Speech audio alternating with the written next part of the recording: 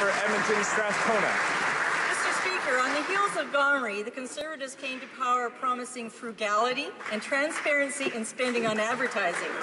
Instead of meeting deadlines, instead of being transparent, instead of frugality, this government has spent more and dragged their heels reporting.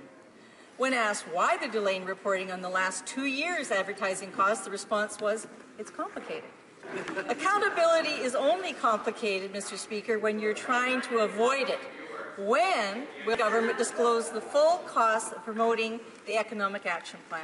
The Honourable President of the Treasury. Of course, this government will report in due course to Parliament, as we are obligated to do when we have all the facts on the table.